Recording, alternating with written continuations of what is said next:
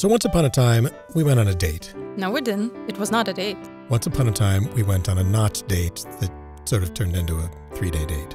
Well, we did not plan to get together. Let's put it that way. And then we were traveling together and being together all the time. We did enjoy exploring new places and making new friends. Hello. We're just doing it together now, and each in our own style. How's the day going? Big workload today? A lot of emails? A lot of meetings?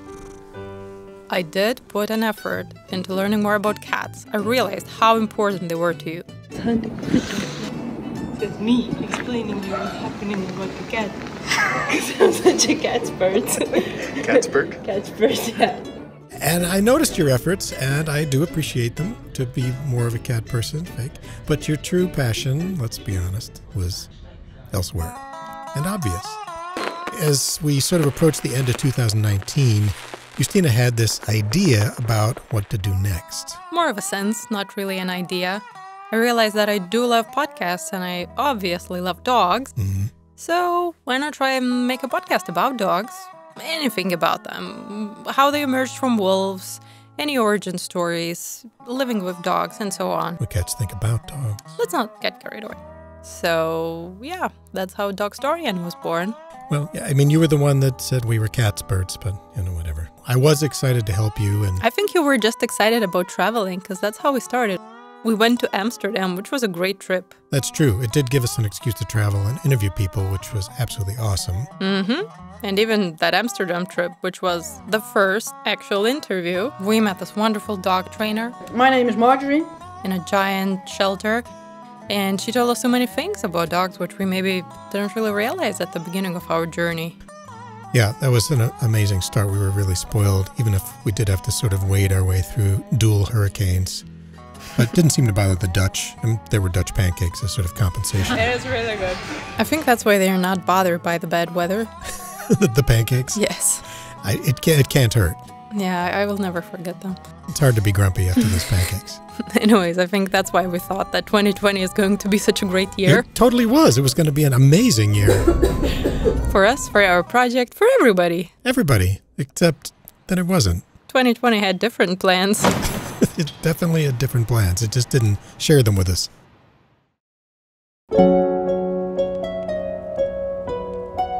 So we're in lockdown, 15th of March, most likely. It's hard to follow the days, especially when you're working from home, as we're gonna be doing now for 3 weeks, at least.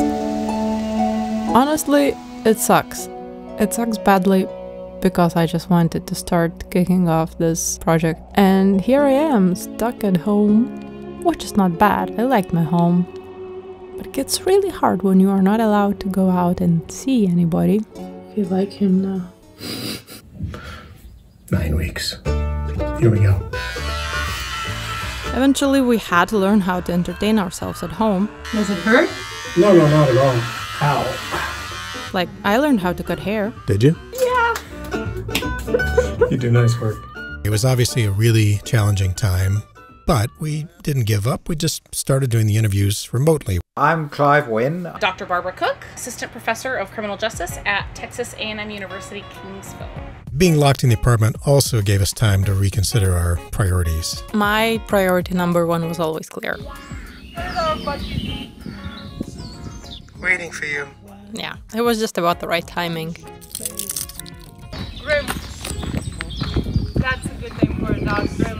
Grim. Brim? Grim. Grim? Black and super cheerful. Speaking of that, we wrote this carefully worded letter, very sweet letter, to our landlady. And less than 24 hours later, very timely, we had an answer. Let me translate. Unfortunately, we've had very bad experiences in the past with the keeping of dogs or cats in our rental apartments. The trouble we had to go through ranged from severe damage to wallpaper, doors, frames, floors in the apartments, soiling of the staircase caused by shaking the wet fur, bloodstains on walls, scratch marks on doors, and much more. It sounded as if we were planning to build a farm in there, not to get a dog. I'm very angry.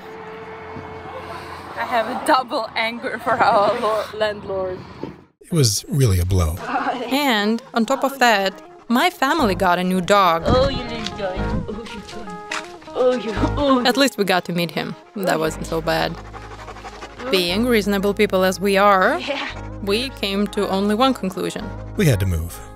Quickly. Immediately. We clearly needed a dog-friendly place, with maybe more than Frankfurt had to offer. Yeah, I mean, we had fallen in love with Barcelona, but after COVID hit, the idea of finding new jobs, learning another language, all that stuff, that was just too much.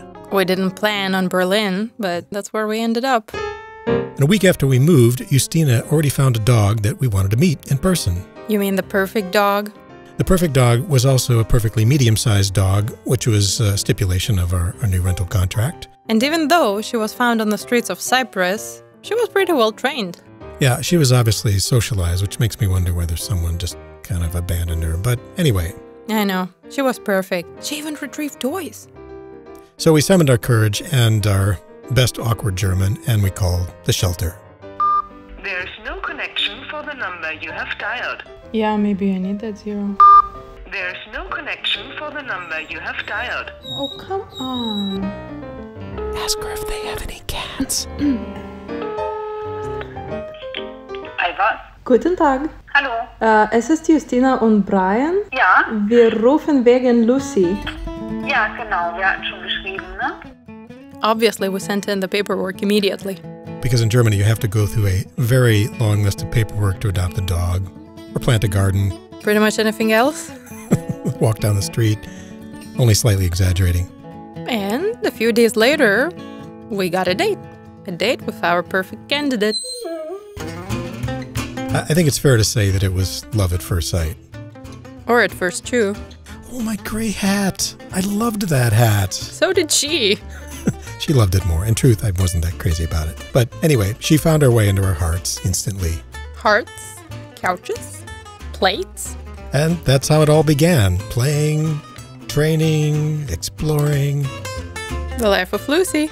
Or jackpot, as I like to call her. Which is just to say that she is definitely living the doggy dream.